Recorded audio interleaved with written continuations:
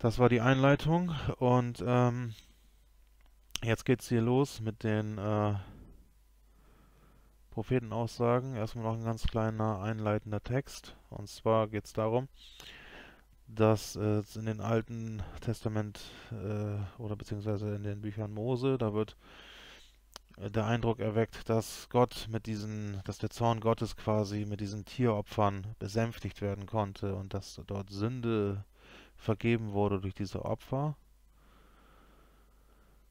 Jeschua allerdings hat genau das Gegenteil gesagt. Und zwar, ich lese es einfach mal vor. Für Gott in Anführungsstrichen, also den Gott laut den Büchern Mose, bedeutete das Fleisch der Tieropfer laut der Tora Moses das vorläufige Ende seines Zorns. Für den Priester bedeutete es Segenslohn und für den Gläubigen den Festgenuss, weil die Opfer ja auch gegessen wurden im Tempel. Jedenfalls, es gab auch Ganzopfer, die Brandopfer, die wurden komplett verbrannt. Aber die anderen Opfer, da wurde auch von gegessen. Und zwar der Großteil. Ja, weiter geht's für Jeschua. In den apokryphen Urevangelien bedeutet es jedoch nicht weniger, als dass der Zorn Gottes auf ihnen bleibt, wenn sie das Blutvergießen der Tiere nicht endlich einstellten. Dies geht auch aus den Propheten eindeutig hervor, durch die Gott seine Strafen und Urteile ankündigt, und zwar unter anderem aufgrund genau dieser Dinge, nämlich vor allem wegen des Vergießens unschuldigen Blutes von Mensch und Tier. Ja, dann steigen wir direkt ein in die Bibelzitate. In Psalm 50 zum Beispiel lesen wir: Ich brauche ihn nicht, sagt der Herr, ich brauche ihn nicht, den Stier aus deinem Stall, auch nicht den Bock aus deinem Pferch. Alle Tiere des Waldes gehören mir, das Wild auf tausenden von Bergen ist mein Eigentum, auch die Vögel dort gehören mir, und alle kleinen Tiere auf dem freien Feld. Selbst wenn ich Hunger hätte, würde ich von dir nichts fordern, denn mir gehört die ganze Erde und alles, was darauf lebt. Meinst du, ich esse das Fleisch von Rindern und trinke das Blut von Böcken? Nicht Opfer will ich von dir, sondern Dank. Löse deine Versprechen ein, die du mir in Bedrängnis gegeben hast, mir, dem Höchsten, deinem Gott. Bist du in Not, so rufe mich zu Hilfe. Ich werde dir helfen und du wirst mich preisen. Ja, da sagt Gott schon mal direkt das, was wir eben gelesen haben, dass dort in Mose steht, der Priester soll geheiligt werden, denn er opfert die Speise deines Gottes. Was sagt Gott selbst dazu ich glaube, das ist ein Psalm Davids, glaube ich.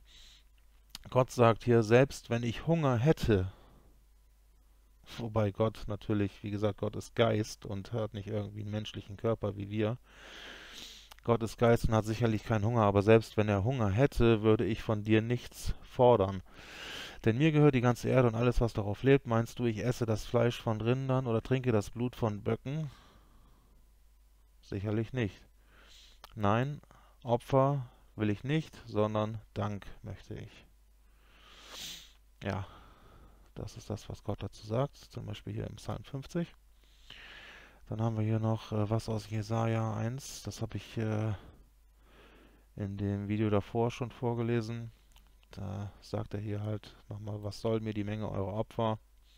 Ich bin satt der Brandopfer und des Fettes von Mastkälbern. Ich habe kein Gefallen am Blut der Stiere, der Lämmer und der Böcke. Wer fordert das von euch? Bringt nicht mehr dar solch vergebliche Speisopfer. Das Räucherwerk ist mir ein Gräuel. Und wenn ihr eure Hände ausbreitet, verberge ich doch meine Augen vor euch. Und wenn ihr auch viel betet, höre ich euch doch nicht, denn eure Hände sind voll Blut. Ja, von dem Blut der Opfer natürlich. Mehrere tausend am Tag zu Zeiten Salomos. Dann sagt er noch, wascht euch, reinigt euch, tut eure bösen Taten aus meinen Augen, lasst ab vom Bösen, lernt Gutes tun.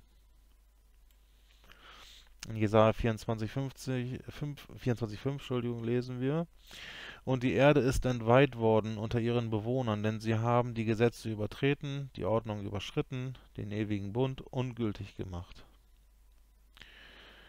Kurz davor in Jesaja 22, ich hatte ja vorher schon gesagt, dass Jesaja in den 66 Kapiteln geht es sehr, sehr viel nur um Opfer, Tieropfer, Schlachten, Töten, Blutvergießen. dass Gott ihn das dort, ja, wie soll ich sagen, vorwirft und sie dort zur Umkehr und zur Buße ruft und ihn dann anderweitig sein Gericht androht, dass er über diese Städte, nämlich Jerusalem, bringen würde, wenn sie nicht aufhörten. Dort lesen wir zum Beispiel: Aber siehe da, lauter Freude und Wonne, Rinder töten und Schafe schlachten, Fleisch essen und Wein trinken. Lasst uns essen und trinken, denn morgen sind wir tot. Aber meinen Ohren ist vom Herrn Sebaoth offenbart: Wahrlich, diese Schuld soll euch nicht vergeben werden, bis ihr sterbt. Da sehen wir es nochmal schwarz auf weiß: Rinder töten, Schafe schlachten, Fleisch essen und Wein trinken ist vor Gott eine Schuld, die nicht vergeben werden wird, solange sie natürlich nicht darüber Buße tun und davon umkehren. Dann lesen wir in Mose des Öfteren, dass diese Dinge dort, diese Tieropfer, zur ewigen Ordnung sein sollen, angeblich. Doch wir lesen zum Beispiel auch in der Bibel, dass Melchisedek zum Beispiel, der König von Salem, der hat Wein und Brot dargebracht, so wie es auch Jeschua wieder eingeführt hat, als er beim letzten Abendmahl und wahrscheinlich auch schon vorher. Es war ja nicht das erste Passamahl oder Fest der ungesäuerten Brote, was er da gefeiert hat mit seinen Jüngern, sondern sein letztes. Also kann man davon ausgehen, dass er das auch schon wesentlich früher seinen Schülern und Jüngern sie gelehrt hat danach. Und wie gesagt, Melchisedek hat das auch schon getan. Abraham hat Melchisedek seinen Zehnten gegeben. Und daran allein können wir schon sehen, dass das keine ewige Ordnung war und auch keine ewige Ordnung sein und bleiben wird. Denn spätestens wenn das Königreich Gottes errichtet werden wird, dann wird es vorbei sein mit den Tieropfern und dann wird auf seinem heiligen Berge niemand mehr zu Schaden kommen, weil das Land voll Erkenntnis des Herrn sein wird. Und es wird kein Blutvergießen mehr geben, weder Tod noch Krankheit noch Leiden wird es mehr geben. Das heißt, es ist auf jeden Fall keine ewige Ordnung, was dort in Mose bezüglich der Opfer gegeben wurde. Und auch in den Psalmen oder im Psalm 110 lesen wir zum Beispiel, das ist ja auch eine Prophezeiung über den Moschiach, über Jeschua. Da sagt der Höchste: Setze dich zu meiner Rechten, bis ich deine Feinde gemacht habe zum Schemel deiner Füße. Den Stab deiner Macht wird der Herr aus Zion ausstrecken, herrsche inmitten deiner Feinde. Dein Volk ist voller Willigkeit am Tage deiner Macht. Ich in heiliger Pracht aus dem Schoß der Morgenröte habe ich dich wie Tau gezeugt. Geschworen hat der Herr, und es wird ihn nicht gereuen. Du bist Priester in Ewigkeit nach der Weise Melchisedeks. Also meines Erachtens war das schon von Anfang an, und es gibt auch, wie gesagt, viele apokryphe alttestamentliche Schriften, da habe ich auch noch gleich ein paar, hier geht es schon los, aus den Schriften Abrahams zum Beispiel. Dann gibt es auch noch eine Schrift, die heißt die Schatzhöhle. Das ist deswegen Schatzhöhle genannt, weil Adam damals, nachdem er aus dem Paradies gehen musste, da hat er so eine Höhle quasi, wo er mit seiner Familie gelebt hat, mit Eva und mit seinen Kindern. Und das wurde die Schatzhöhle genannt. Und auch dort kann man lesen, dass dort, wie gesagt, auch damals schon von Anfang an dieses Brot mit Wein. Also ich denke, dass es auch kein Wein war, sondern es war auch kein normales Brot. Es war ungesäuertes Brot und es war Traubensaft mit Wasser. Denn das ist auch das, was Jeschua in den Apokryphen dort sagt. Auch, wie gesagt, aus seinem Leib, als er mit dem Speer durchbohrt wurde, da kam Blut und Wasser. aus seiner Wunde und deswegen auch Traubensaft und Wasser und deswegen Traubensaft und kein Wein, weil Jeschua gelehrt hat, so wie es auch bei den Naziräern in der Bibel schon der Fall war, bei einigen, zum Beispiel bei Simson und bei einigen anderen, dass die Naziräer, die durften keine starken Getränke trinken. Und das hat Jeschua in den apokryphen Schriften auch gelehrt. Seine Schüler, seine Nachfolger, seine Jünger, die durften alle, das heißt durften die, ja, wie gesagt, er hat sie gelehrt, dass sie keine starken Getränke trinken sollen. Und in dem Video zu dem Fleischessen, da sehen wir auch, dass dort zahlreiche historische und auch Kirchenschriften darüber Zeugnis geben, dass alle direkten Apostel von Jeschua und auch alle direkten Nachfolger und alle Urchristen, die haben alle keine starken Getränke getrunken. Dann kommen wir jetzt zu den Zitaten aus den Schriften Abrahams. Dort lesen wir: Als wir endlich in der Stadt Schalom ankamen, kam Vater Schem heraus und begrüßte uns mit Brot und Wein, das er uns gab, nachdem er es gesegnet hatte. Und er sagte zu mir: Gesegnet bist du, Abraham, denn der Allerhöchste hat dich vermehrt, und siehe, dein Same wird so zahlreich sein wie der Sand am Strand. Schriften Abrahams, Kapitel 53. Da geht es halt um Vater Schem. Soweit ich weiß, wurde Vater Schem in den Schriften Abrahams zu Melchisedek und zum Priester des Allerhöchsten. Und er wohnte in der Stadt Schalom, und die Stadt Schalom wurde auch vor der Flut noch erhöht. Die ganze Stadt wurde verherrlicht und zu Engeln, genauso wie auch die Stadt von Henoch. Henoch wurde ja auch, steht ja auch in der Bibel geschrieben, er wurde hinweggenommen von Gott, und wie gesagt, Henoch wurde auch verherrlicht, wurde auch zu einem Engel gemacht. Auch in der Schatzhöhle sehen wir da, dass es dort, auch in den Schriften Abrahams sehen wir, dass da einige Städte dort, wo die Menschen mit den Engeln gewandelt sind und ein heiliges Leben geführt haben, da wurden teilweise Menschen und Städte quasi erhöht, das heißt verherrlicht und zu Engeln gemacht. Und da sehen wir, dass auch, wie gesagt, Schem, der dort Melchisedek wurde, schon damals ja, das ungesäuerte Brot mit, hier steht halt noch das normale Brot mit Wein, aber habe ich ja eben schon erklärt.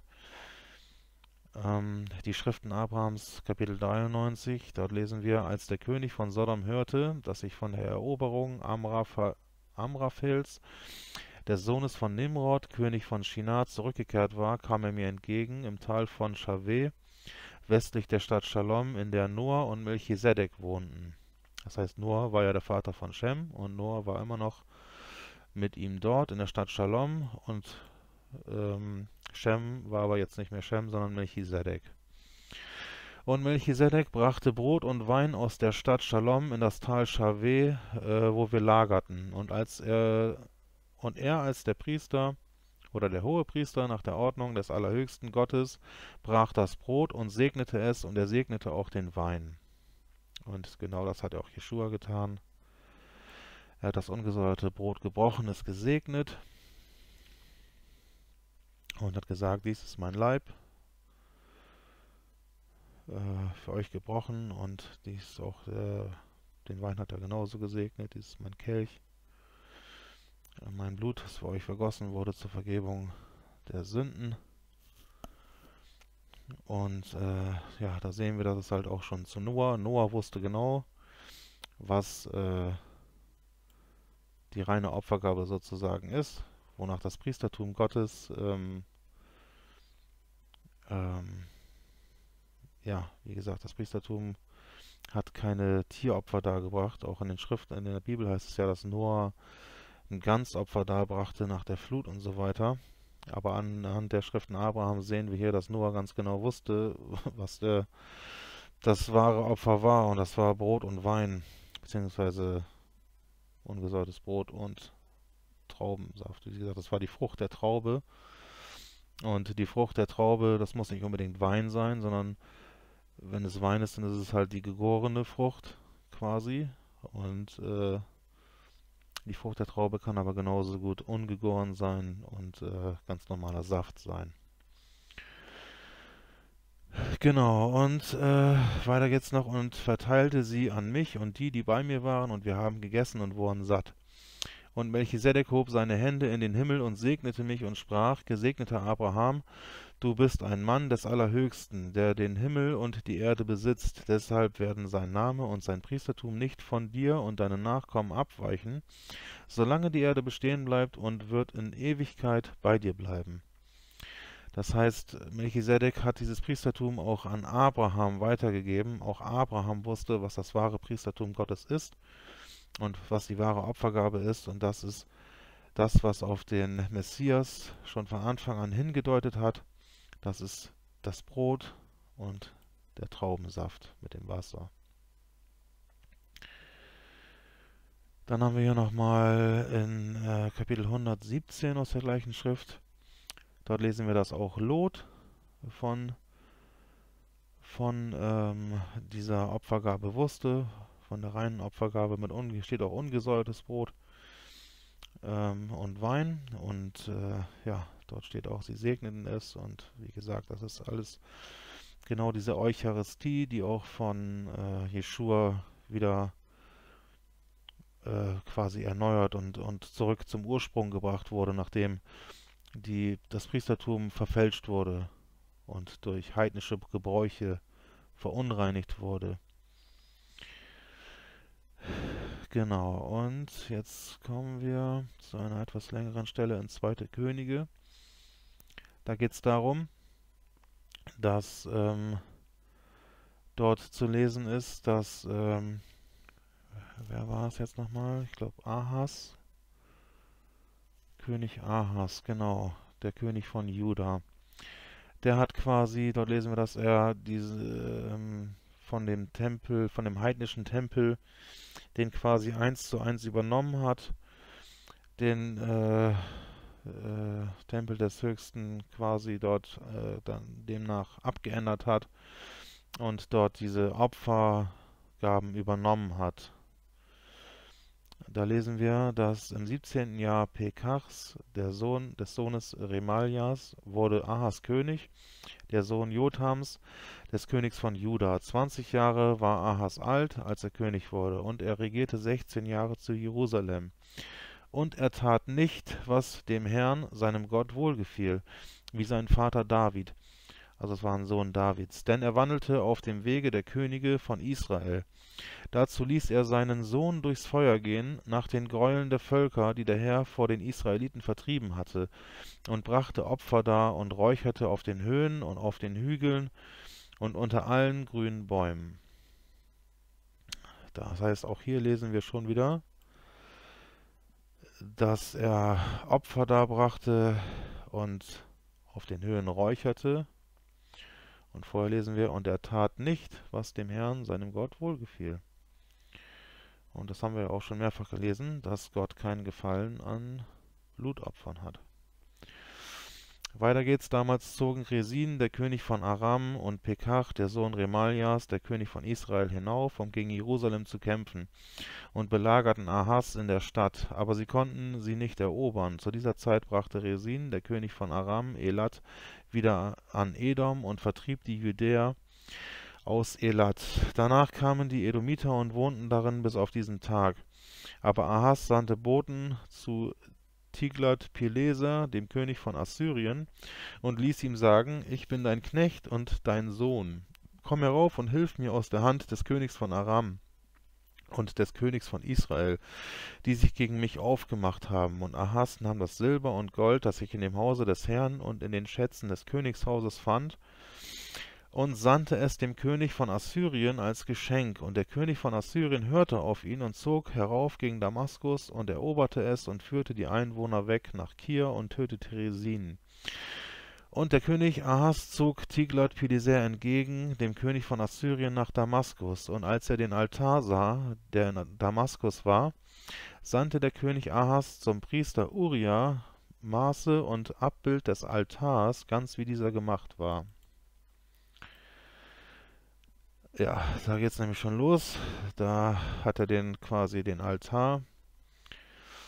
Ja, der hat ihm wohl so sehr gefallen und diese ganzen Opfergaben, da hat ihm wohl so sehr gefallen, dass er das direkt übernehmen wollte und kopieren wollte. Hat er dem Priester Uria Maße und Abbild des Altars geschickt und dieser sollte ihn nachmachen. Und der Priester Uria baute einen Altar und machte ihn so, wie der König Ahas zu ihm gesandt hatte von Damaskus, bis König Ahas von Damaskus kam. Und als der König aus Damaskus zurückkam und den Altar sah, trat er heran, stieg hinauf und verbrannte darauf sein Brandopfer und Speisopfer und goss darauf sein Trankopfer und sprengte das Blut der Dankopfer, die er opferte, an den Altar. Aber den bronzenen Altar, der vor dem Herrn stand, tat er weg von der Vorderseite des Tempels, damit er nicht stehe zwischen dem Altar und dem Hause des Herrn, und setzte ihn an die Seite des neuen Altars gegen Norden.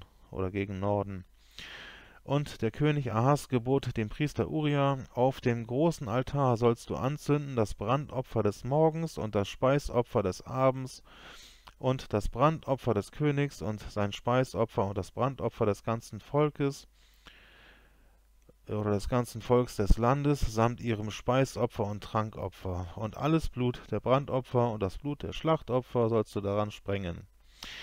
Aber wegen des bronzenen Altars will ich bedenken, was ich mache. Der Priester Uria tat alles, was ihm der König Ahas geboten hatte. Und der König Ahas brach die Leisten der Gestelle ab und nahm die Kessel von ihnen herunter, und das Meer nahm er von den bronzenen Rindern herunter, die darunter waren, und setzte es auf ein steinernes Pflaster. Auch die bedeckte Sabbathalle, die am Tempel gebaut war, und den äußeren Königseingang am Hause des Herrn änderte er wegen des Königs von Assyrien. Ja, da sehen wir schon mal, woher das Ganze auch schon wieder übernommen wurde, von dem Sohn von David, dem König. Der hat quasi den kompletten assyrischen Tempel dort und Altar kopiert, auch die ganzen Opfergaben, die täglichen, morgendlichen, abendlichen Opfergaben hat er dort auch übernommen. Und ja, das ist schon mal recht interessant. So, dann haben wir hier noch kurze Aussage aus Jeremia 5. Es steht greulich und grässlich im Lande. Die Propheten weissagen Lüge und die Priester lehren auf eigene Faust, und mein Volk hat's gern so. Aber was werdet ihr tun, wenn's damit ein Ende hat? Das bezieht sich sehr wahrscheinlich darauf, dass ja auch schon durch die Propheten angekündigt wurde, dass ein Gesalbter kommen wird und er wird die Opfer abschaffen. Das haben wir einmal ich glaube in Jeremia und auf jeden Fall einmal in Daniel 9 wurde das prophezeit. Und ich glaube, das kommt auch noch gleich. Ich meine, das habe ich hier in diesem Video. Jedenfalls kommen wir zur nächsten Stelle. Da geht es auch wieder um die Priester und die Propheten, die alle mit Lüge umgehen. Denn sie gieren alle, klein und groß, nach unrechtem Gewinn, und Propheten und Priester gehen alle mit Lüge um. Unrechter Gewinn, wie gesagt, die Priester, die haben ja auch dort unrechten Gewinn erzielt, denn die waren ja diejenigen, die dort die ganzen Tiere geschlachtet haben und davon auch profitiert haben. Ja, gehen alle mit Lüge um und heilen den Schaden meines Volkes nur oben hin, indem sie sagen, Friede, Friede, und ist doch nicht Friede. Sie werden mit Schande dastehen, weil sie solche Gräuel getrieben haben. Aber sie wollen sich nicht schämen und wissen nichts von Scham, darum sollen sie fallen unter den Fallenden, und wenn ich sie heimsuchen werde, sollen sie stürzen, spricht der Herr. Ja, wie gesagt, auch da kündigt der Herr ja schon wieder sein Gericht diesen Priestern an, weil sie nicht bereit sind, von ihrer Schande und von ihren Gräueln umzukehren. Dann haben wir hier in Hosea noch eine Stelle. Dort sagt der Herr: Denn an Güte habe ich gefallen, nicht an Schlachtopfern, und an der Erkenntnis Gottes mehr als an Brandopfern. Sie aber haben den Bund übertreten, wie die Bewohner von Adam, haben dort treulos gegen mich gehandelt. Gilead ist eine Stadt von Übeltätern, voll Blutspuren, und wie Räuber im Hinterhalt warten, so die Rotte der Priester. Sie morden auf dem Weg nach Sichem, ja, sie verüben Schandtat. Ja, wie gesagt, auch hier sagt der Herr wieder, dass es dort um Schlacht- und Brandopfer geht. Und die Priester haben den Bund übertreten, denn der Bund war nichts anderes, als dass das Opfer sein sollte ungesäuertes Brot von Anfang an und auch in Ewigkeit ungesäuertes Brot mit Traubensaft und Wasser. Und wie gesagt, die Israeliten haben aber aus den verschiedenen Kulturen, in denen sie waren, in Gefangenschaft, haben sie immer wieder diese heidnischen Praktiken übernommen. Und der Herr sagt, sie haben treulos gegen ihn gehandelt und es waren Übeltäter und alles war voll Blutspuren, was man sich ja sicherlich vorstellen kann. Wenn dort Hunderte und Tausende Tiere geschlachtet wurden, dann waren das sicherlich mehr als ein paar Blutspuren. Ja, und wie Räuber im Hinterhalt, so die Rotte der Priester. Und Jeschua sagte ja auch, das Haus meines Vaters sollte ein Bethaus sein für alle Nationen. Ihr aber habt eine Räuberhöhle daraus gemacht. Dann haben wir ja noch was in Haggai. Es sollte die Herrlichkeit dieses neuen Hauses größer werden, als die des ersten gewesen ist, spricht der Herr Sebaoth. Und ich will Frieden geben an dieser Stätte, spricht der Herr Sebaoth. Das heißt, er möchte jetzt, dass in dem nächsten Haus, was nach seinem Namen benannt ist, möchte er Frieden haben. Nicht so, wie es im ersten Haus war, wo natürlich auch geopfert wurde, sondern er möchte, dass dort Frieden herrscht. Aber es wurde ja leider nichts daraus. Und weiter lesen wir hier: So spricht der Herr der Herrscher: Bitte doch die Priester um Weisung über Folgendes. Wenn jemand heiliges Fleisch im Zipfel seines Gewandes trägt und mit seinem Zipfel Brot oder gekochtes oder Wein oder Öl oder irgendeine Speise berührt, wird das dadurch heilig? Und die Priester antworteten und sprachen: Nein. Darauf sagte Haggai: Wenn jemand, der sich an einer Leiche verunreinigt hat, dies alles berührt, wird es dadurch unrein. Und die Priester antworteten und sprachen: Es wird unrein. Da antwortete Haggai und sprach: So ist dieses Volk und diese Nation vor mir, spricht der Herr, und so ist alles Tun ihrer Hände. Und wo sie etwas als Opfer darbringen, unrein ist es. Weil es natürlich mit Leichen zu tun hat von unzähligen Tieren, die dort geopfert wurden. Und wie gesagt, auch in Mose heißt es ja schon, dass man ein Tier, auch ein gefallenes Tier, nicht berühren soll, und dass man dadurch dann unrein wird, wenn man das tut. Und so, wie gesagt, man kann ja kein Tier schlachten und opfern, ohne es zu berühren. Von daher war alles Tun ihrer Hände mit Unreinheit dort verbunden im Tempel. Dann haben wir hier noch in Hosea 4 noch eine Stelle. Dort spricht der Herr: Hört das Wort des Herrn, ihr Söhne Israel, denn der Herr hat einen Rechtsstreit mit den Bewohnern des Landes. Denn keine Treue und keine Gnade und keine Erkenntnis Gottes ist im Land. Verfluchen und Lügen, Morden und Stehlen und Ehebrechen haben sich ausgebreitet. Und Bluttat reiht sich an Bluttat. Darum vertrocknet das Land und welkt jeder, der darin wohnt, samt den Tieren des Feldes und den Vögeln des Himmels. Selbst die Fische des Meeres werden dahingerafft. Jedoch soll jedoch niemand soll rechten oder jemanden zurechtweisen. Sondern mit dir führe ich den Rechtsstreit, Priester, so dass du stürzt am hellen Tag. Ja, auch der Prophet stürzt mit dir bei Nacht, und ich lasse deine Mutter umkommen. Mein Volk kommt um aus Mangel an Erkenntnis, weil du die Erkenntnis verworfen hast. So verwerfe ich dich, dass du mir nicht mehr als Priester dienst. Du hast das Gesetz deines Gottes vergessen, so vergesse ich auch deine Kinder. Je mehr sie wurden, desto mehr sündigten sie gegen mich. Ihre Ehre vertausche ich gegen Schande.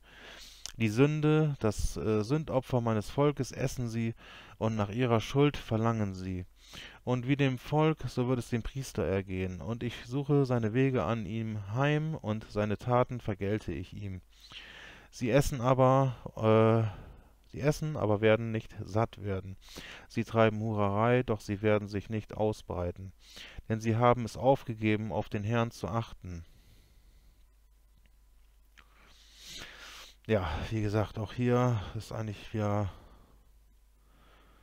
meines Erachtens unmissverständlich, was dort der Herr sagt, dass man, wie gesagt, das kann man eigentlich nicht anders verstehen, als es natürlich wieder hier um die unzähligen Bluttaten geht, die sich aneinander reihen, weil die Tiere des Feldes, die Vögel des Himmels, selbst die Fische des Meeres durch sie dahingerafft werden. Und er sagt hier, sondern mit dir führe ich den Rechtsstreit, Priester. Und die Priester waren diejenigen, die dort diese ganzen Opfer vollzogen haben. Und er sagt auch hier, dass sie ihm fortan nicht mehr als Priester dienen werden, weil sie die Erkenntnis verworfen haben. Und das ganze Volk kommt um aus Mangel an Erkenntnis des Herrn. Und wie wir in Jesaja lesen, wenn das Volk voll Erkenntnis des Herrn ist, dann wird an seinem heiligen Berge niemand zu Schaden kommen. Weder Tier noch irgendwas anderes, irgendein anderes Lebewesen wird zu Schaden kommen, wenn das Land voll Erkenntnis des Herrn ist. Das heißt, auch hier ist wieder so, ja, so glasklar, wie nur irgendwas klar sein kann, ist das hier wieder natürlich auf die Blutopfer bezogen. Denn wer Blut vergießt, dem mangelt es sicherlich an Erkenntnis des Herrn, denn Blutvergießen ist vom Satan, und ja, Gott hat Leben geschenkt und Gott verdirbt kein Leben, sondern der Feind tut es. Ja, genau, hier sagt er auch nochmal die Sünde, also quasi das Sündopfer meines Volkes essen sie, und nach ihrer Schuld verlangen sie. Weil sie halt nicht bereit sind, davon umzukehren, so verlangen sie nach ihrer Schuld, die sie sich dort auflasten, oder ja, die sie sich dort ja, aufgelastet haben, und die auch nicht von ihnen weichen wird, solange sie darüber keine Buße tun und davon umkehren.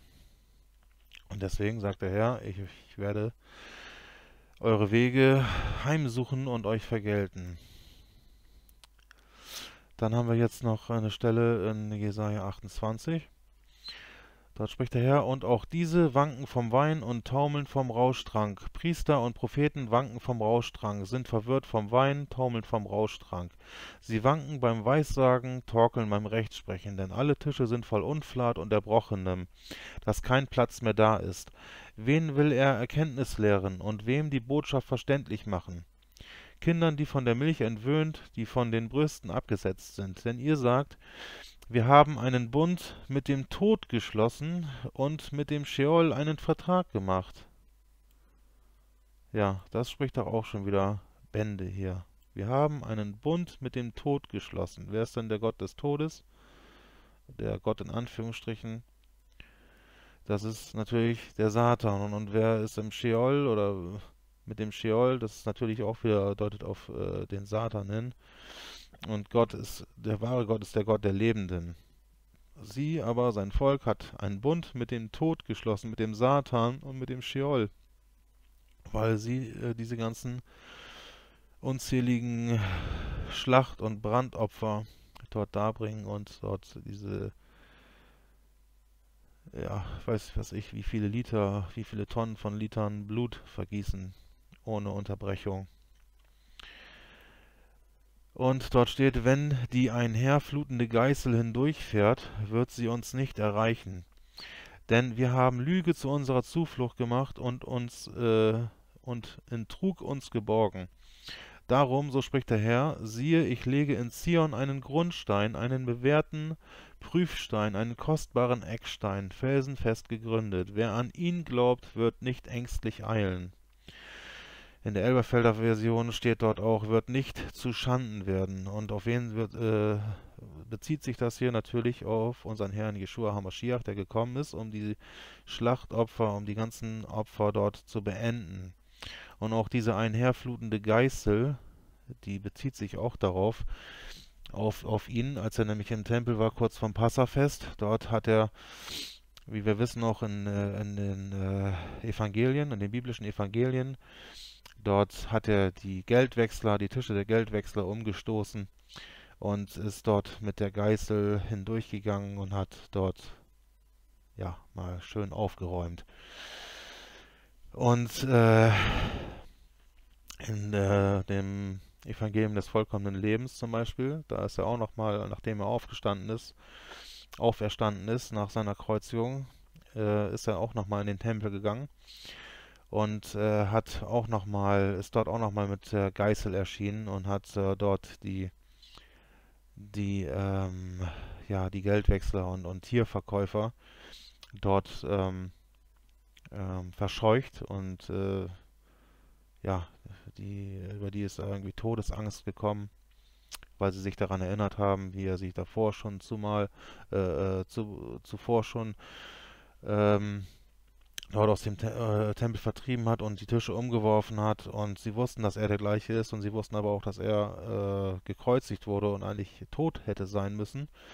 Aber 3 Tage später kam er erneut und hat sie erneut aus dem Tempel dort verscheucht, und deswegen sind sie dort in Todesangst verfallen und wussten, dass es der Sohn Gottes ist, und haben fortan ihr Geschäft dort aufgegeben in dem Tempel und haben keine Tiere mehr verkauft und auch kein Geld mehr gewechselt dort. Ja, das ist auf jeden Fall ein sehr interessanter Hintergrund, denke ich. Für mich auf jeden Fall. Und wir werden das nochmal eben zu Ende lesen. Und ich werde das Recht zur Richtschnur machen und die Gerechtigkeit zur Waage. Hagel wird die Zuflucht der Lüge hinwegfegen, und das Wasser wird das Versteck wegschwemmen, und euer Bund mit dem Tod wird aufgehoben werden, und euer Vertrag mit dem Scheol wird nicht bestehen bleiben. Ja, bezieht sich auch auf das Werk, was der Meschiach vollbringen sollte und hat. Der Herr Jeschua, er hat dort diese Tempelopfer beendet, und ein für alle Mal auch der Tempel ist. Ich denke, dass dann auch eine gewisse Zeit der Buße gegeben wurde oder der Möglichkeit zur Buße gegeben wurde. Die ist allerdings vergeblich gewesen, wie schon so oft davor. Und dann wurde der Tempel erneut zerstört und bis heute auch nicht wieder aufgebaut. Und das hat natürlich auch die Prophezeiung dort erfüllt, dass dort dieser Bund ein für alle Mal oder ja, wenn wir uns heute anschauen, dass dort der dritte Tempel in Jerusalem schon wieder so gut wie erbaut ist und da schon auf irgendwelchen improvisierten Altaren schon wieder irgendwelche Opfer dargebracht werden, dann wird einem auch schon wieder ganz anders zumute, ganz ehrlich. Zumindest hat es erstmal für die nächsten knapp 2000 Jahre gereicht, dass Jeschua dort diesen Vertrag mit dem Scheol, mit dem Tod, zerbrochen hat und den Tieren Ruhe geschenkt hat, so wie der Herr auch prophezeit hat, dass er einen Vertrag machen wird, einen Bund mit den Tieren schließen wird, sodass sie in Frieden wohnen können. Ich glaube, die Prophezeiung in den Propheten, die kommt, glaube ich, auch noch gleich. Das hier ist jetzt die Prophezeiung von Daniel, die halt auch das Kommen des Gesalbten prophezeit und sogar auch den Zeitpunkt seines Todes, und dass er halt auch ja, die Schlacht- und Speisopfer aufhören lassen wird. Da steht geschrieben: So achte nun auf das Wort und verstehe die Erscheinung. 70 Wochen sind über dein Volk und über deine heilige Stadt bestimmt, um das Verbrechen zum Abschluss zu bringen und den Sünden ein Ende zu machen und die Schuld zu sühnen und eine ewige Gerechtigkeit einzuführen und Visionen und Propheten zu versiegeln und ein Allerheiligstes zu salben. So sollst du denn erkennen und verstehen, von dem Zeitpunkt an, als das Wort erging, Jerusalem wiederherzustellen und zu bauen, bis zu einem Gesalbten, einem Fürsten, sind es 7 Wochen, und 62 Wochen lang werden Platz und Stadtgraben wiederhergestellt und gebaut sein, und zwar in der Bedrängnis der Zeiten. Und nach 62 Wochen wird ein Gesalbter ausgerottet werden und wird keine Hilfe finden.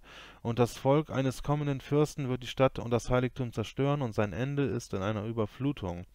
Und bis zum Ende ist Krieg, fest beschlossene Verwüstung. Und stark machen wird er einen Bund für die vielen, eine Woche lang. Und zur Hälfte der Woche wird er Schlachtopfer und Speisopfer aufhören lassen. Ja, das ist die Prophezeiung von Daniel über Jeschua. Und auch Jeschua zitiert ja sogar Daniel dort, wo er da über die letzten Tage spricht, wo er nach den Zeichen gefragt wird von seinen Jüngern, die dort, an denen sie erkennen können, wann ja, die letzten Tage quasi dort anbrechen. Und ja, der Anfang dieser 7 Wochen der Prophetie ist meines Erachtens, glaube ich, 457 vor Christus gewesen. Dort wurde ja Nehemia durch einen, ich glaube, König Cyrus war das, glaube ich, wenn ich mich nicht irre. Der hat ihm dort geholfen und unterstützt, und der hat ihn wieder nach Jerusalem geschickt und auch finanzielle Unterstützung gegeben, dass der Tempel wieder aufgebaut werden sollte. Und das war 457 nach Christus. Und wenn wir jetzt quasi 69 Wochen mal 7 nehmen, dann sind wir bei 490, minus 7 sind 483. 457 vor Christus war es. Das heißt, wir müssen dann noch 27 Jahre draufrechnen. Dann sind wir bei 27 nach Christus. Oder irre ich mich jetzt? Auf jeden Fall gibt es da auch im Internet ein Video zu über die Prophetie von Daniel, und in der Mitte der Woche jedenfalls, das war dann zu 33 nach Christus, wo der Herr gekreuzigt wurde. Und ja, danach folgten noch 3,5 Jahre, wo die Schlachtopfer und Speisopfer aufgehört haben erstmal.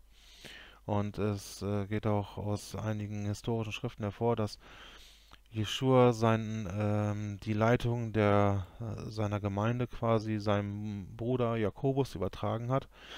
Und auch Flavius Josephus zum Beispiel spricht darüber, dass Jakobus Hohepriester wurde und auch das priesterliche Diadem getragen hat und einmal im Jahr ins Allerheiligste durfte auch. Und das ja, aber danach hingerichtet wurde. Und da kam jemand anders an die Macht in Jerusalem, und der wollte die Opfer wieder einführen, und dem war natürlich dann Jakobus ein Dorn im Auge. Er musste ihn erstmal beseitigen, weil Jakobus hat natürlich nicht dort Tiere geopfert, sondern wieder die reine Opfergabe dargebracht, wie Jeschua das gelehrt hat, für 3,5 Jahre. Aber nach 3,5 Jahren wurde auch Jakobus dort hingerichtet und gesteinigt, und dann wurden die Tieropfer wieder eingeführt, und dann eine gewisse Zeit später kam dann natürlich die Zerstörung des Tempels, und dann wurde der Bund mit dem Scheol endgültig erstmal beseitigt. So, dann haben wir hier noch Jeremia 23, da geht es auch wieder um die Priester. Wehe den Hirten, denn die Herde meiner Weide umkommen lassen und zerstreuen. spricht der Herr. Darum, so spricht der Herr, der Gott Israels, über die Hirten, die mein Volk weiden. Ihr habt meine Herde zerstreut und verstoßen und nicht nach ihr gesehen. Sehe, ich will euch heimsuchen, um eures bösen Tuns willen, spricht der Herr, denn Propheten wie Priester sind ruchlos, und auch in meinem Hause finde ich ihre Bosheit, spricht der Herr. Darum ist ihr Weg wie ein glatter Weg, auf dem sie im Finstern gleiten und fallen, denn ich will Unheil über sie kommen lassen, das Jahr ihrer Heimsuchung.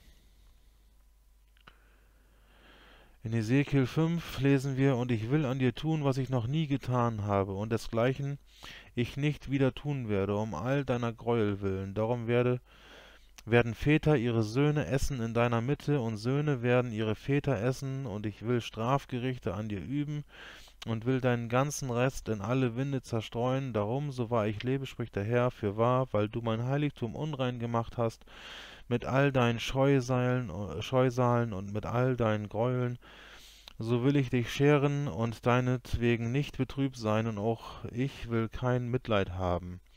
1/3 von dir soll an der Pest sterben und in deiner Mitte durch Hunger umkommen, und 1/3 soll durch Schwert fallen rings um dich her, und 1/3 werde ich in alle Winde zerstreuen, und ich werde das Schwert ziehen hinter ihnen her. Ja, das sind natürlich auch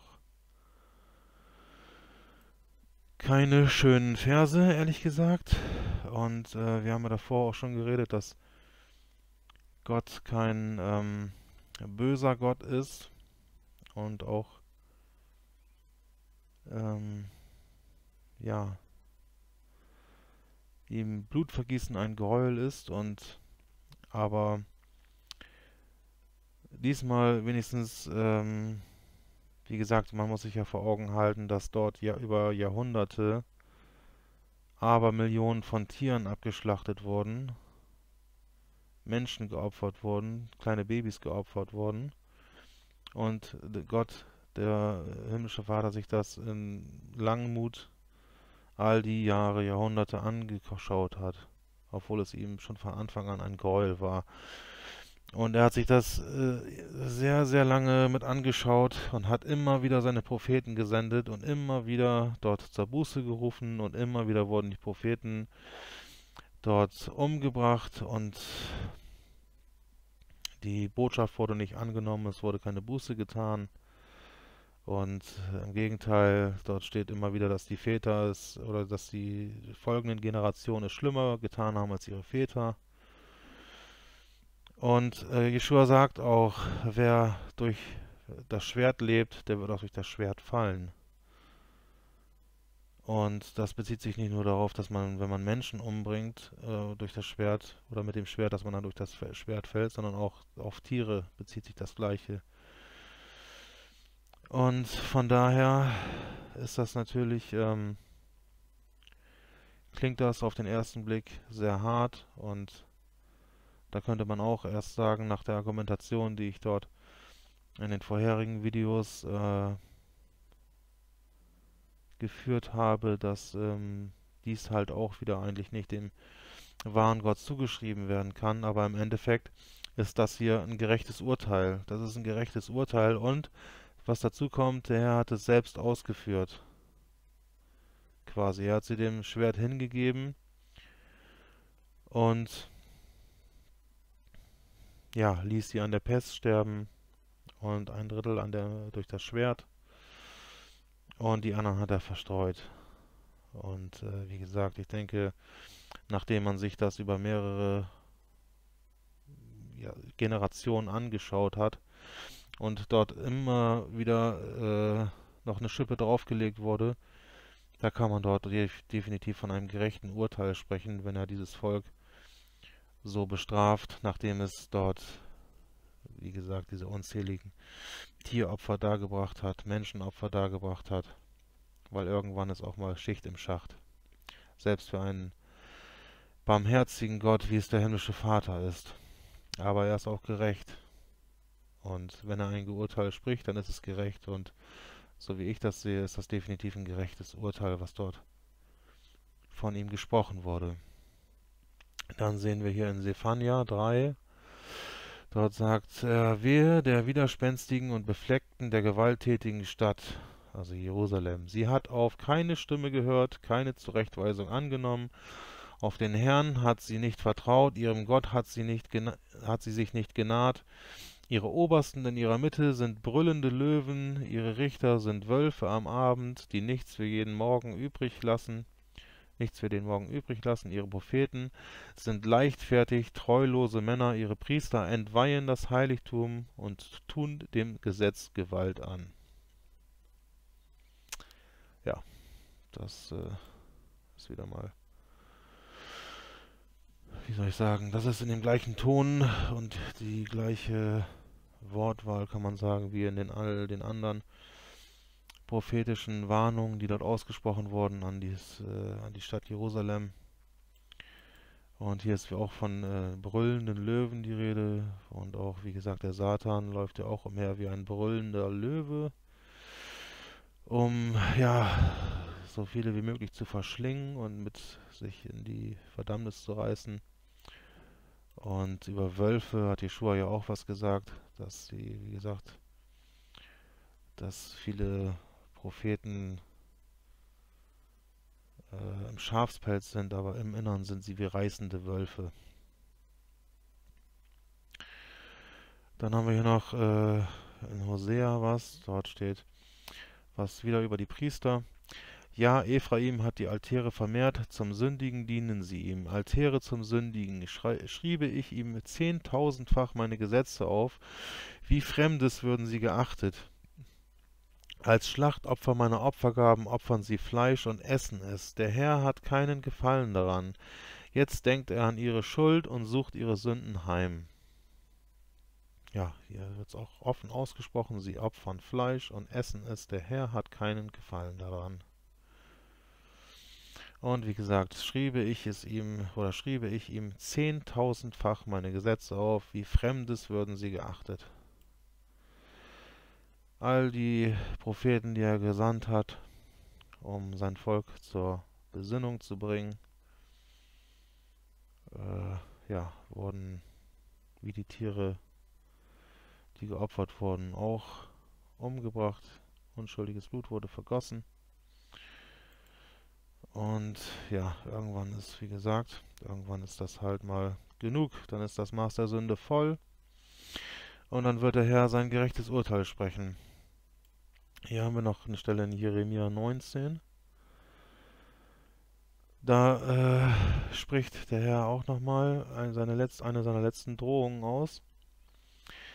Dort steht, so spricht der Herr Sebaoth, der Gott Israels, siehe, ich will ein solches Unheil über diese Städte Jerusalem bringen, dass jedem, der es hören wird, die Ohren gellen sollen, weil sie mich verlassen und diese Städte missbraucht und dort anderen Göttern geopfert haben, die weder sie noch ihre Väter noch die Könige von Juda kannten, und weil sie die Städte voll unschuldigen Blutes gemacht und dem Baal Höhen gebaut haben, um ihre Kinder dem Baal als Opfer zu verbrennen, was ich weder geboten noch geredet habe und was mir nie in den Sinn gekommen ist. Ja. Ich weiß gar nicht, wie weit wir jetzt schon sind. Wie viel ist das jetzt hier? Ich schaue mal eben kurz. Ja. Ich glaube, ich werde jetzt erstmal den ersten Teil zu Ende bringen. Und dann im zweiten Teil hier weitermachen. Und ich möchte noch ein kleines Gebet sprechen, und zwar möchte ich den himmlischen Vater bitten, dass die Menschen, die dieses hier hören, dass diese Stimme der Ermahnung, des Rufes zur Buße, dass sie dies wahrnehmen und dass sie erkennen, dass jedes Blutvergießen dir, dem wahren Gott, ein Gräuel ist und dass es gegen dein ewiges Gesetz der Liebe verstößt und für die Menschen, die solches tun, eine Schuld mit sich bringt. Und ich bitte dich, himmlischer Vater, bringe diese Menschen, die das jetzt hören und die ihr Herz für diese Botschaft öffnen, Herr. Bringe diese Menschen zur Buße darüber, dass sie fortan sich von dem ernähren, Herr, was du am Anfang für uns erschaffen und für sehr gut befunden hast, Herr, ohne Blutvergießen, Herr. Bitte hilf diesen Menschen, Herr, dass sie dies erkennen, dass sie zur Buße kommen, Herr, und dass sie davon umkehren und dadurch auch Vergebung haben, Herr. Denn viele Menschen, so wie auch die Menschen damals, haben dies und tun dies immer noch in Unwissenheit. In Unwissenheit, dass deine heiligen Gesetze durch die Gesetze von Menschen und Teufeln verunreinigt wurden, Herr. Bitte mache das diesen Menschen klar, Herr. Ich bete für euch alle, meine Brüder und Schwestern, dass der himmlische Vater euch dies offenbaren möge, dass ihr darüber Buße tut und fortan die Schöpfung des himmlischen Vaters, die er in unsere Hände gelegt hat, damit wir für sie Sorge tragen, damit wir wie er Leben schaffen und nicht Leben verderben und zerstören. Und ja, himmlischer Vater, bitte erhöre diese Bitte, Herr, denn im heiligen Namen unseres Herrn Jeschua HaMaschiachs erbitte ich dies und segne deine ganze Schöpfung, Herr, dass deine Liebe in aller Schöpfung offenbar werden möge, Herr. Denn zu diesem Zweck hast du alles erschaffen, Herr, dass deine Liebe in allem verwirklicht werden möge, dass die ganze Schöpfung einander in Liebe dient, dass niemand dort einen Mangel erleiden muss, denn für alle ist genug da, dass auch niemand den anderen etwas Schlechtes tut, sondern im Gegenteil, dass alle einander Gutes tun, Herr. Amen. Shalom, liebe Geschwister, bis zum nächsten Teil.